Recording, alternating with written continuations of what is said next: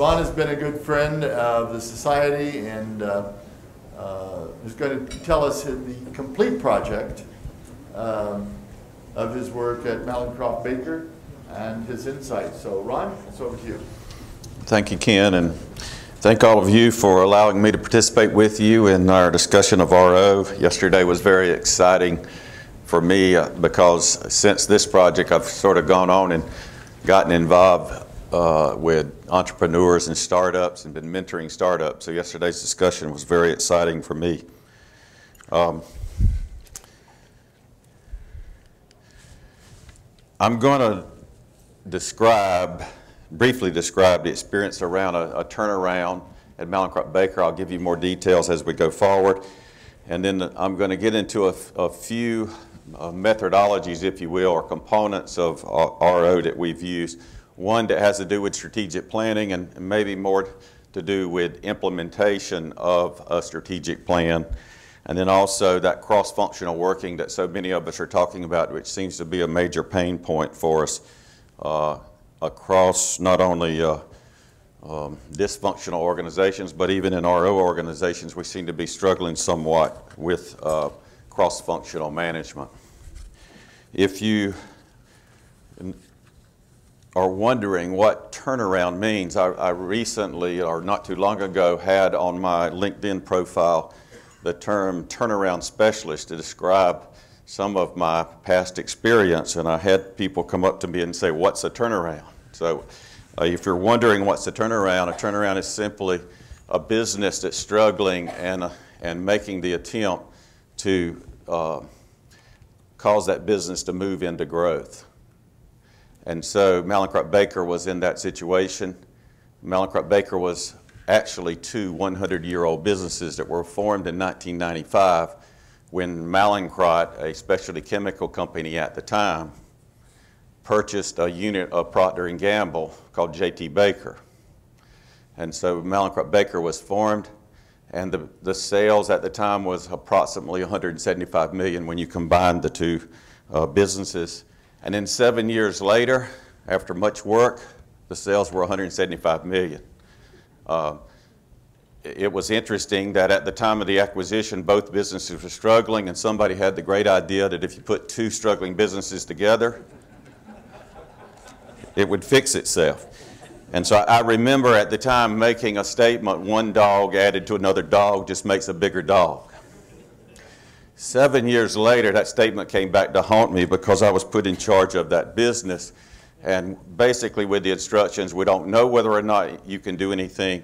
If not, figure out a way to break it up and sell it and just shut down pieces of it if you need to.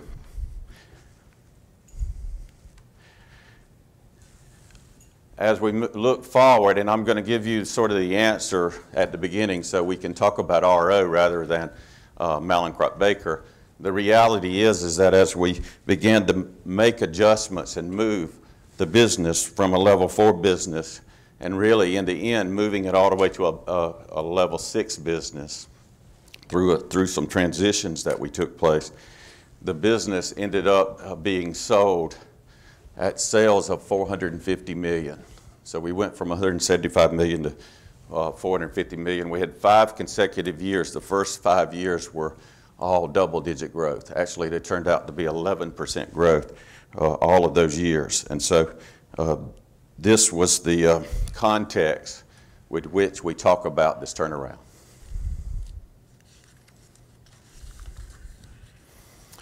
If I put some perspective and insights as to what we did in order to make the turnaround, the reality is we started with strategy. In deference to the George and Ron, I feel like you almost have to start with strategy. And we did. Of course, you're keeping in mind and looking for, especially in a turnaround situation, those opportunities to grow the business, to change what's going on.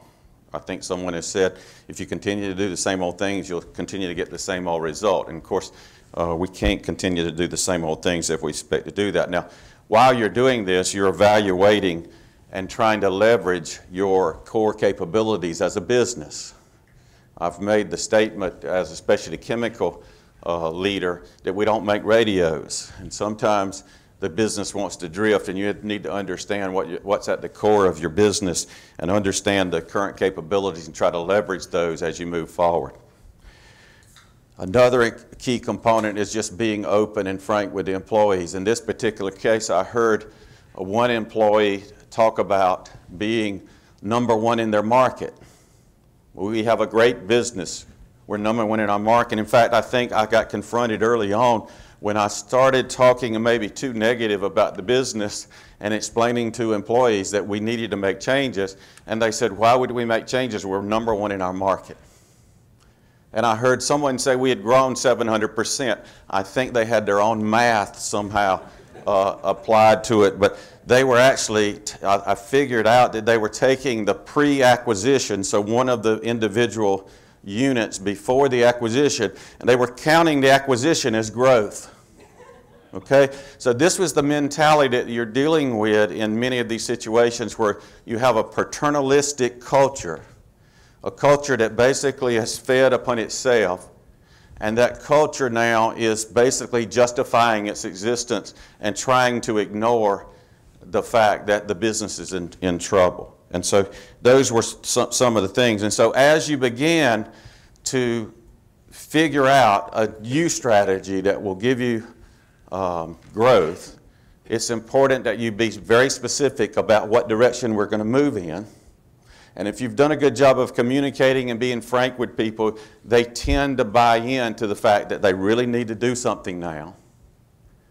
And then you get very specific about it, and you make sure that you put in metrics, especially in this case where they had sort of distorted their metrics to claim that it was a good business. You put in metrics that are meaningful. And there's always a temptation by employees to put in metrics that they can manipulate. And I think most of you understand that that's part of the dysfunction that most management companies live in, is they manipulate things. And so we have to put in real definitive metrics that will mean something, and then communicate what are we going to do first. Because I've often heard of these vision statements that we're going to go to the moon, but no one can believe it. And so it's important to communicate what are we going to do first. Be intentional about evaluating your managers, your current managers, in the early days. So as you're trying to figure out this strategy, you're doing things, you're having meetings, you're asking your managers to explain things, you're evaluating about their judgments, which managers are going to be able to help you as you move forward, and which managers are not going to be of any help at all, or maybe are over their head as you move forward. And so you're evaluating that using sound principles as you begin to do things in terms of managing change and having the organization begin to buy into what you're trying to do. Once you do that, you're beginning to have an idea of what the structure is going to be.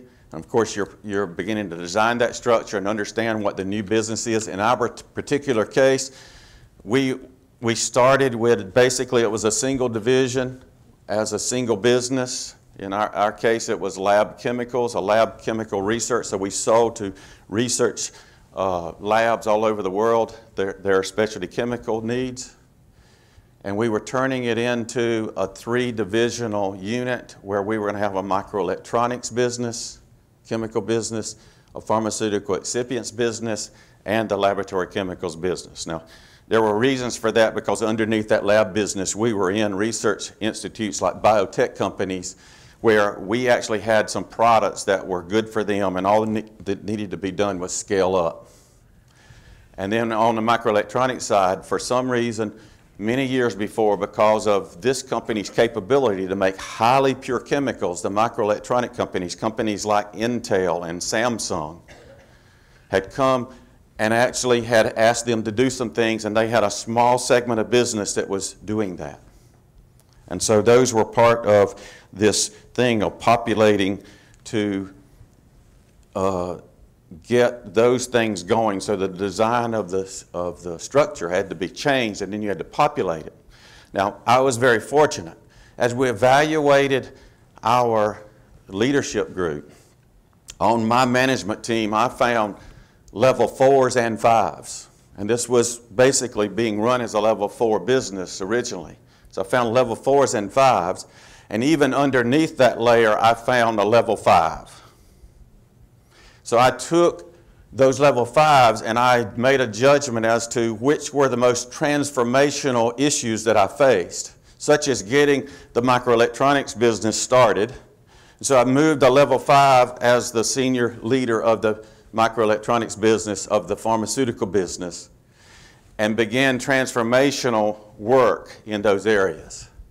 As some of you may recognize that when you're making major change, it's very helpful to be one level above what may end up being the final outcome of your levels.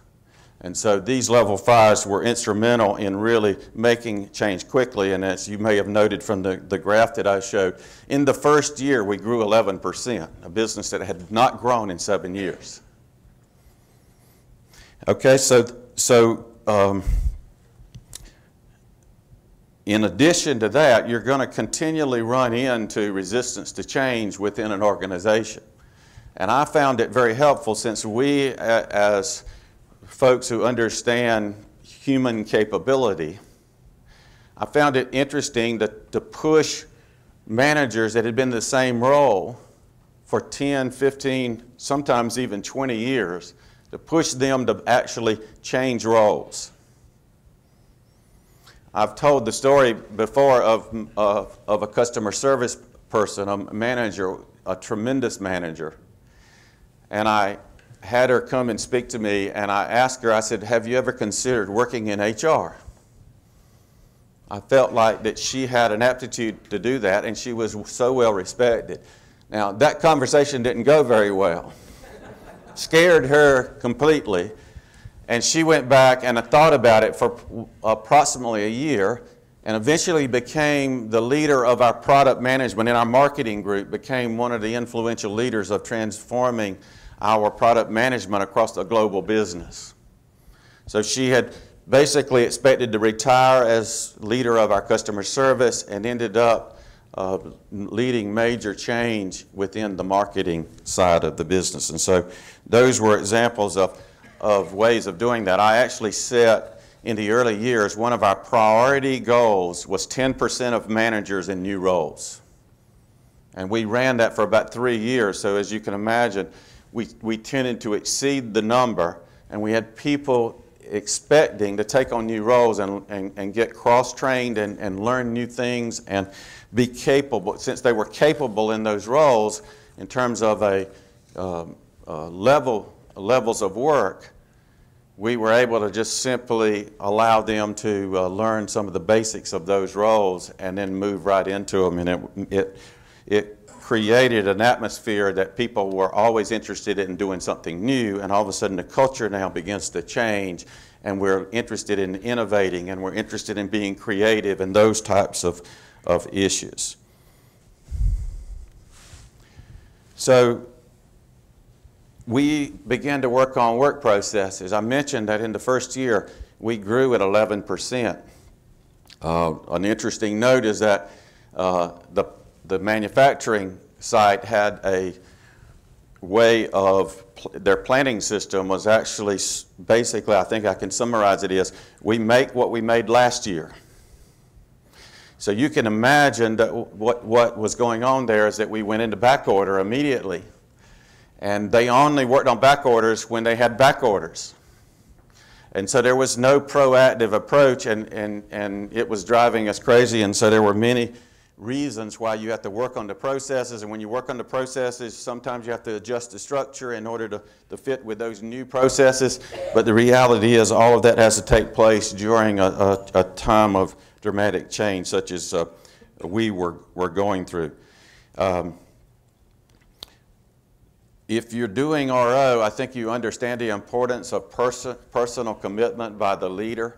And so I had the opportunity working with the deans to help me understand RO, but I had the opportunity to induct my leadership team personally and to allow them to cascade the induction into RO through the organization in a manner which was befitting the trust between the manager and the employee.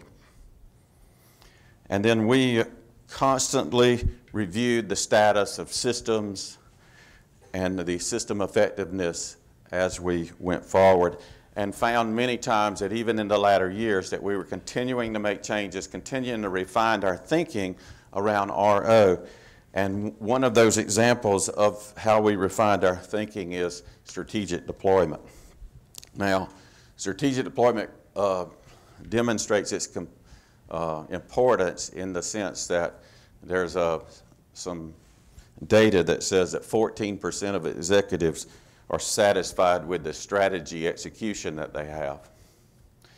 And considering that in most companies you have a strategic plan, that's a little shocking to be there. And you can imagine that in a struggling company, that plays itself out very readily.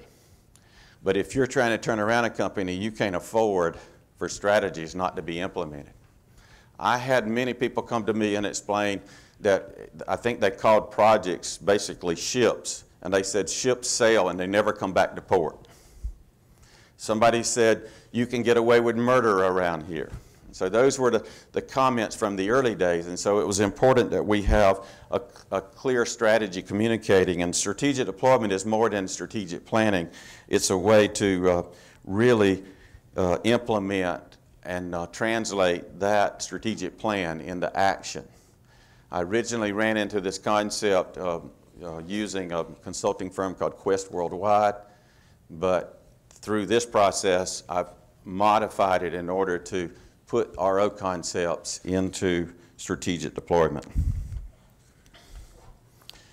I think most of us have many different ways of doing our strategic planning thinking.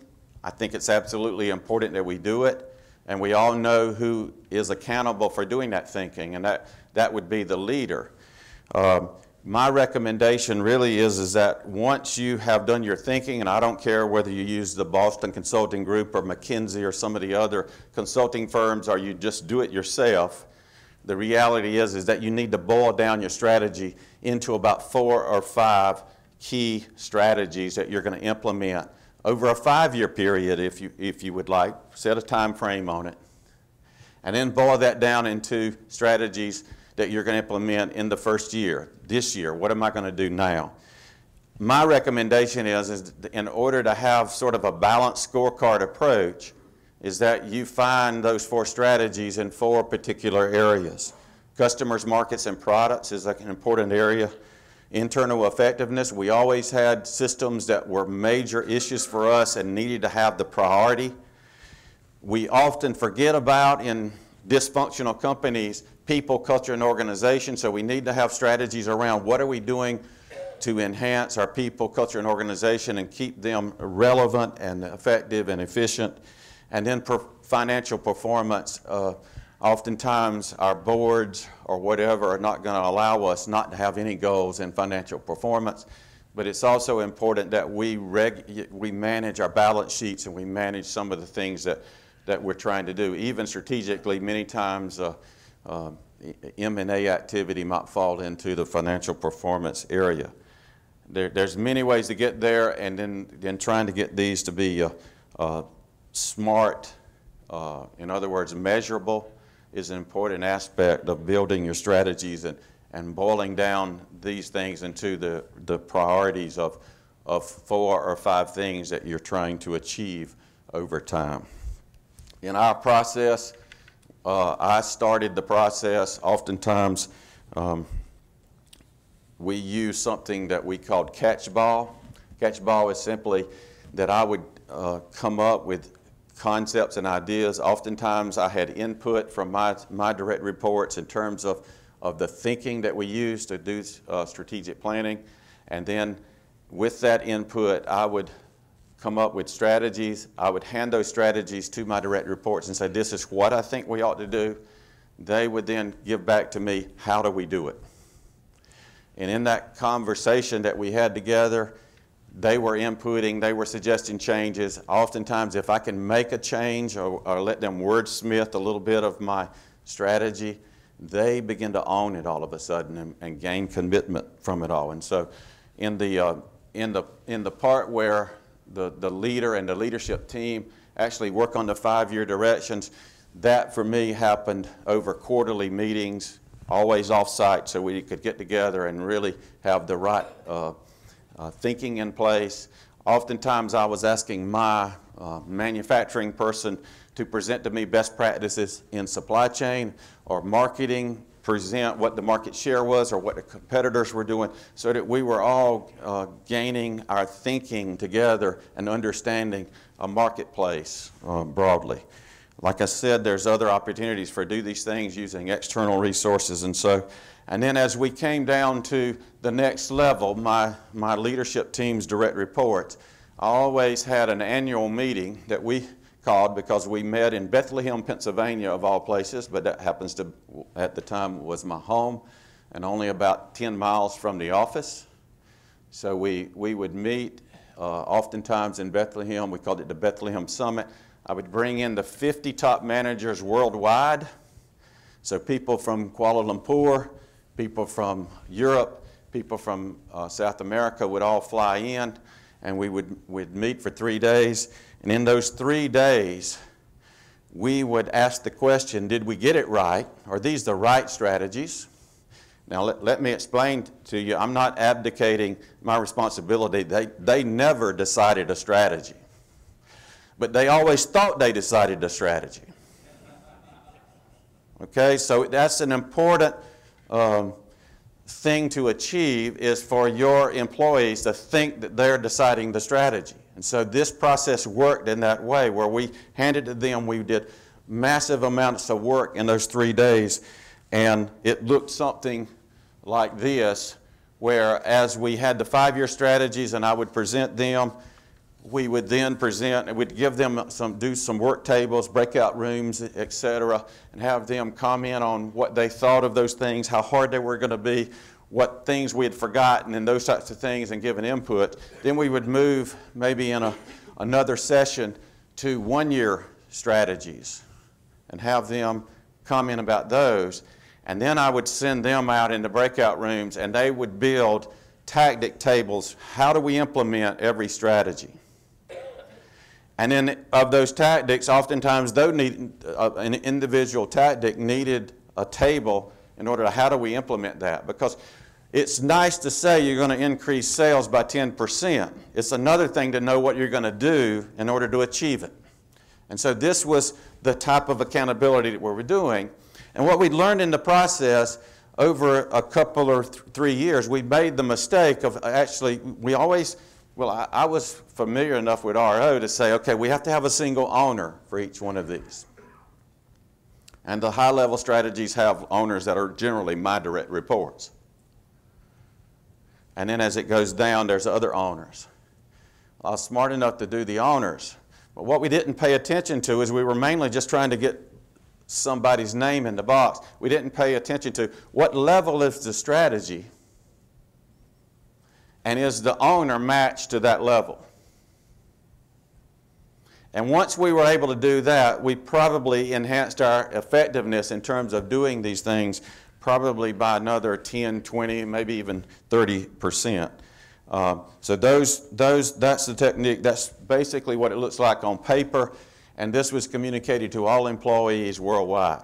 We had metrics, we followed it, and those are the sort of the very simplistic explanation of how a strategic deployment process worked. If you look at some of the keys to success here, the leadership team needs to inform and input on the strategies. In other words, that's that part about getting commitment.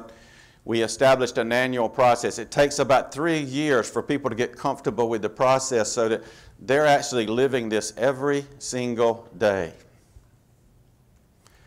I had an ISO 9000 audit at one of our facilities, and I got personally involved in the beginning interview and the exit interview. And in fact, one of the components, as you know, is management commitment.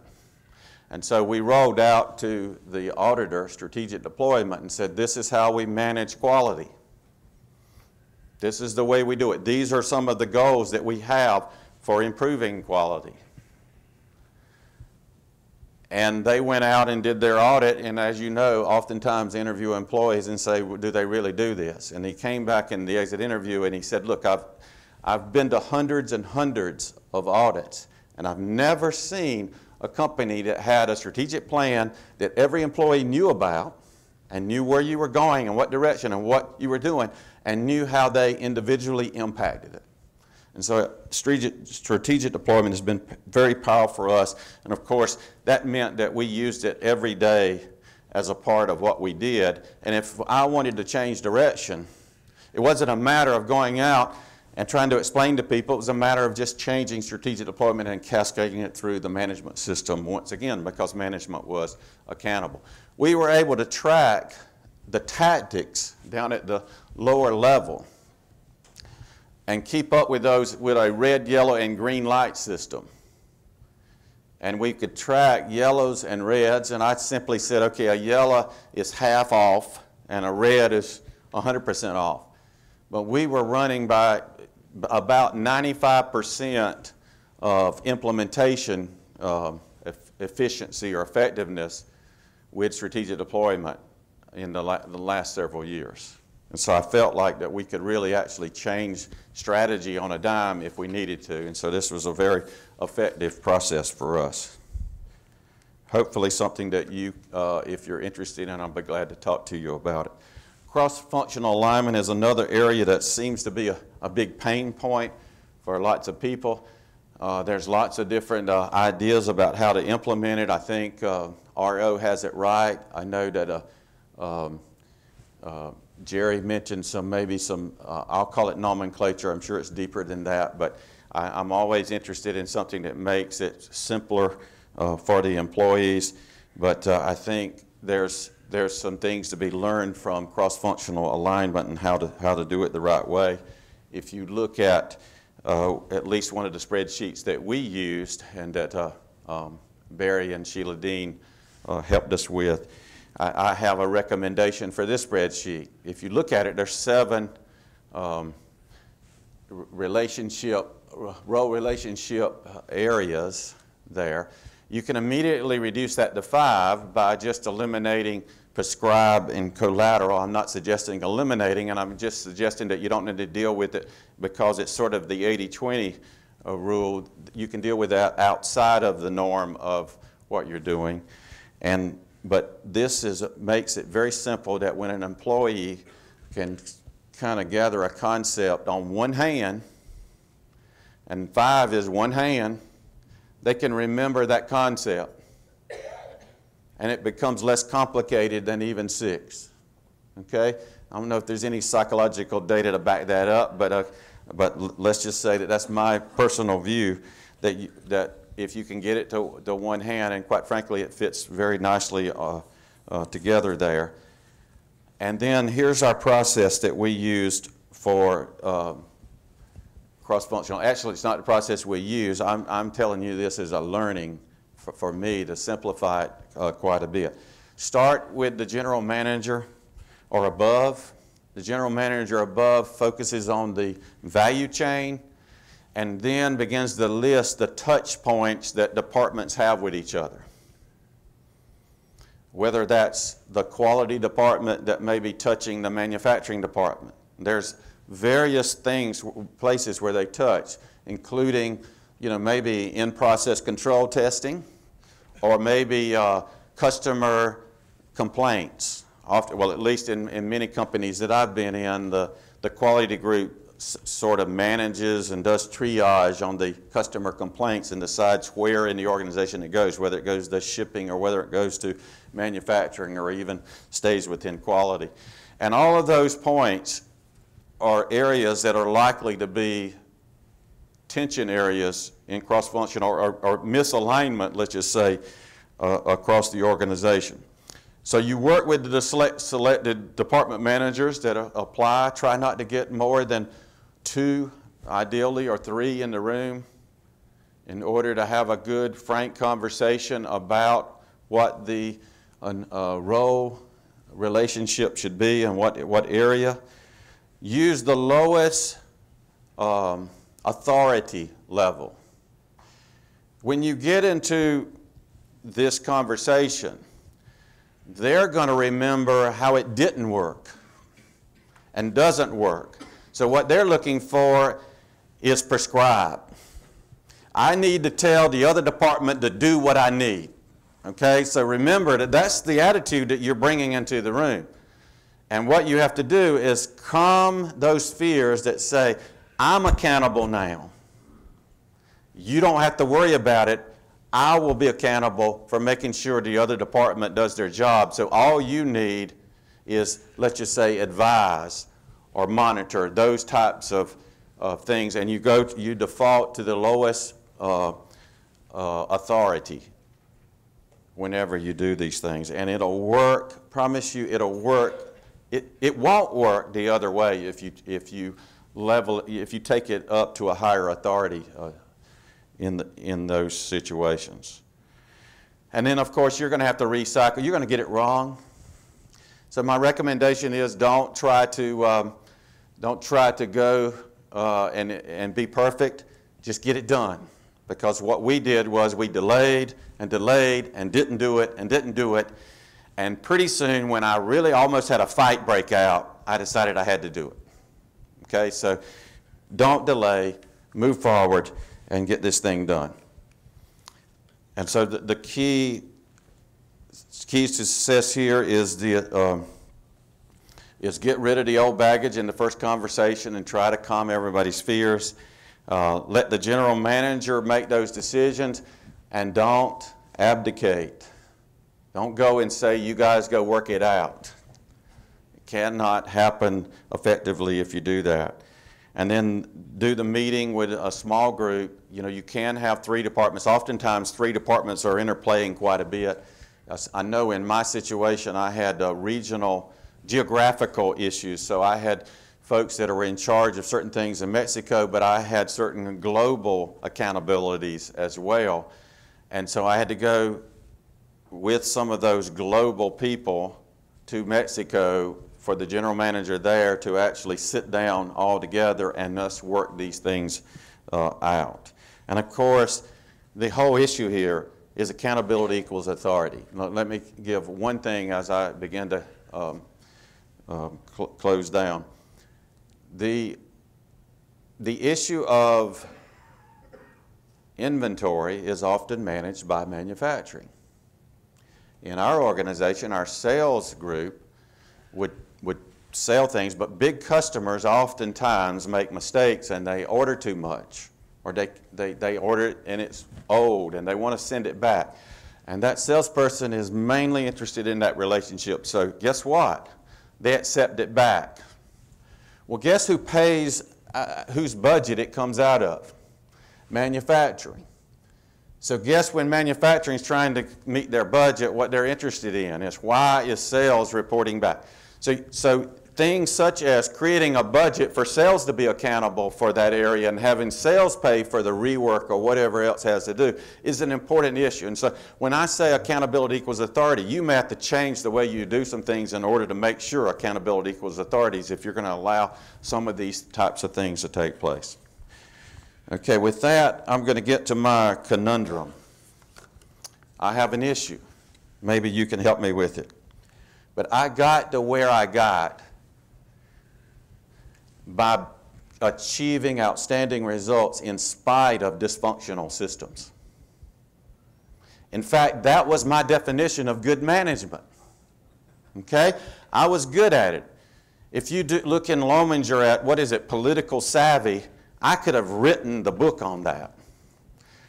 I could make my competitors within the organization, you know, those other departments that were interfering with my work, I could make them cry. So that, to me, and now as I have young managers calling me on the phone wanting me to mentor them,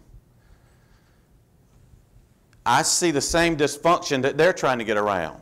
And the reason they're calling me is they know that they can get around it. They know they're hard chargers. Those are the high potentials in these companies. and they want to achieve, and they're calling somebody like me to say, give me your advice. And I have this conundrum. Do I tell them to get around the system, or do I tell them the right system and how the system should work?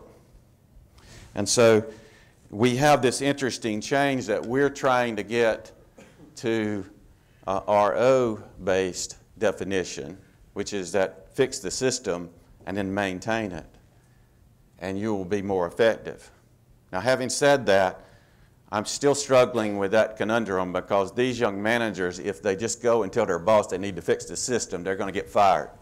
But the reality is that there's a balancing act here, and you have a responsibility to mentor these young managers as well, as they call you to be their mentor. And it is going to be a challenge for us.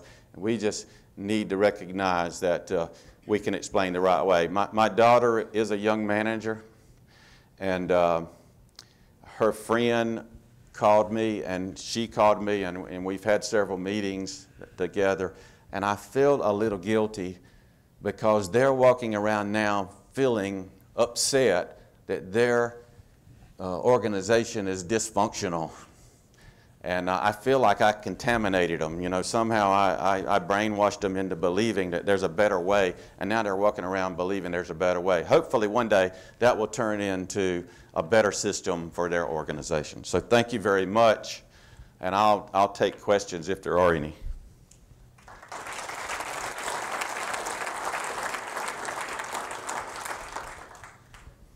It's Sheila Dean here, Ron.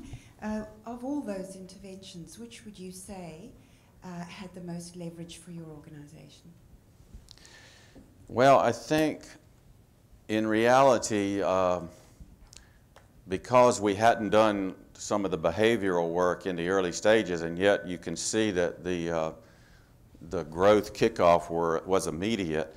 That was because we leveled the organization. You know, we revamped the strategies and then restructured the organization. So we put basically the levels concept in. So I think that probably had the most results-oriented impact.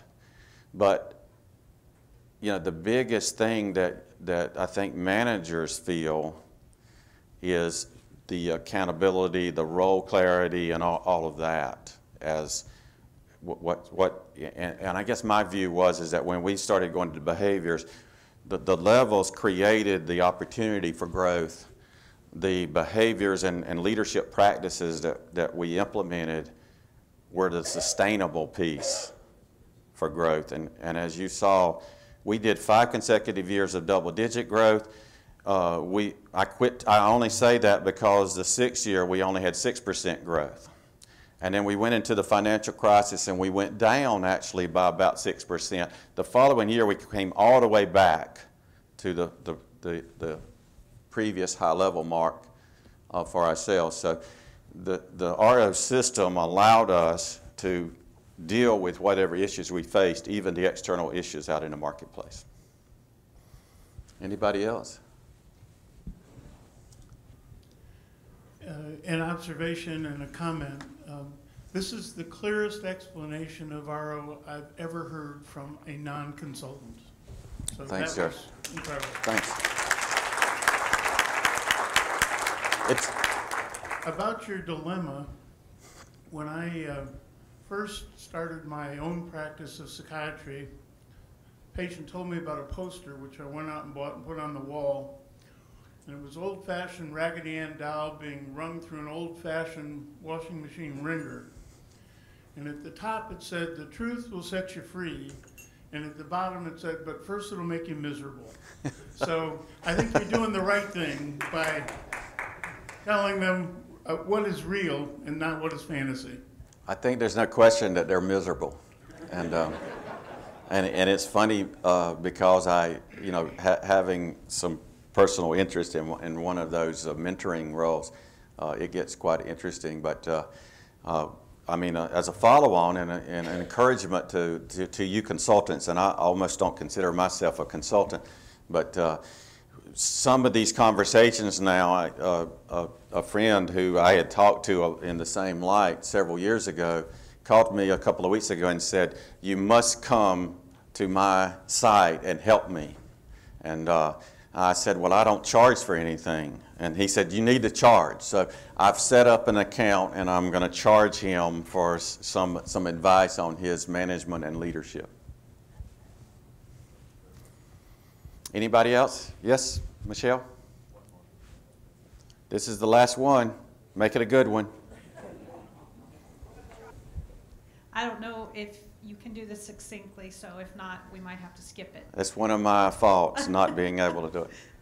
Everybody's waiting on a break, so I may be in dangerous territory here. One time I was meeting with you, we were talking about cross-functional working relationships, and you were talking about your own journey of doing this.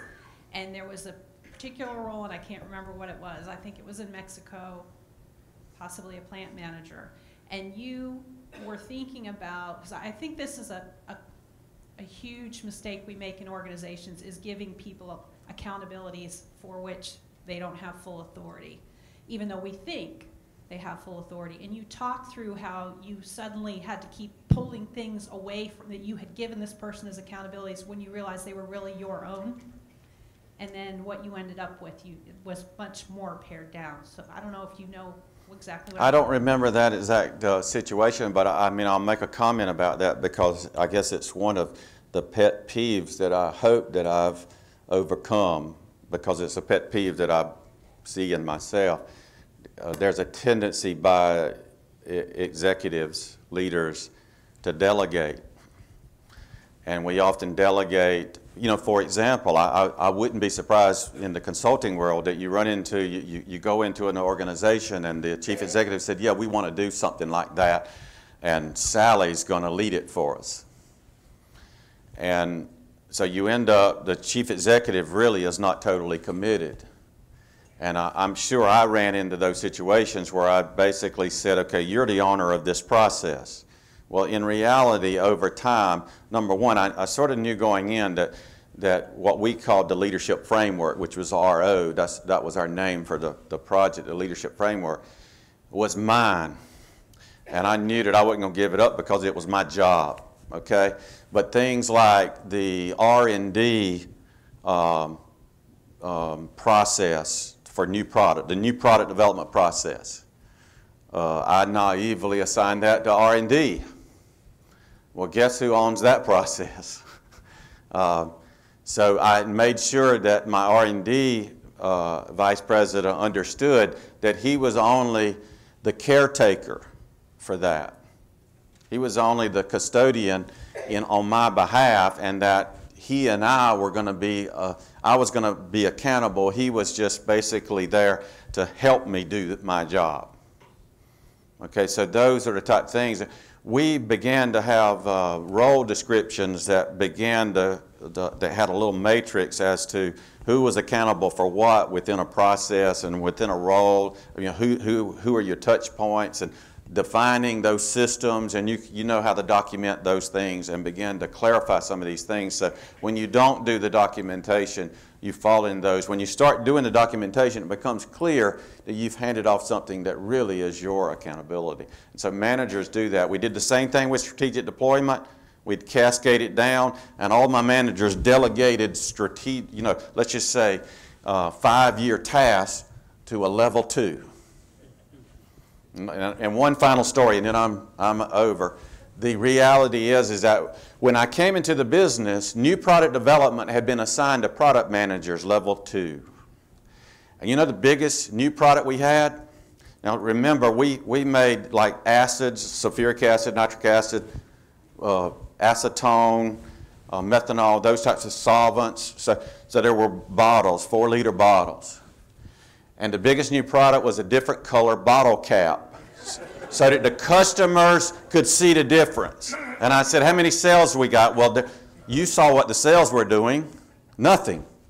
Okay, so that was a new product. When you put new product development in the hands of a level 2, that's what happens. So then we revamped the gate review system, and we had a world-class gate review system. And I was promptly put at the end where you launch. I decided whether to launch or not, and that's the first time I get to see the projects. And every time a project would come, I was wondering, why are we working on this? And so we finally figured it out that I go to the front end of the process. I decide what we're going to work on. And I also decide whether that product is going to be just another Me Too product in our line, or whether or not I'm going to make it a division to itself or create a new supply chain for it, or those types of things. So those high-level thinkers that Mark Van Cleef talks about a lot, you don't get the opportunity unless you're in the right place in the process. And so those were important. So I hope I got close to that question. Thank you a lot. I'll be at lunch, I guess, with a table, and thank you so much. As Novus has set precedence by really donating and sharing with other companies, their e-learning, some communications, their white papers, their manuals. I mean, it's amazing. You have been the second company to formally join this RO User Organization Collaborative, and you said you would donate some of the forms, templates, various things you have that we would put with your presentation on the website. And Ron has agreed to host a table at lunch we know these presentations are limited. I'm glad you came back. You gave us the first 3 years, what, it was 2007? And came back for the whole story, and Jerry acknowledged this was an amazing story. So there's the table. The other thing you've agreed to do is come to the evening optional session where CEOs share on a more personal basis off camera, and that. Now, I want to just acknowledge, you've told me that you now work coaching startups. Yeah, that's correct. And then you have your own. And I just wonder. There's one of our startups that recognized that he was not capable, so he asked me to be an interim CEO.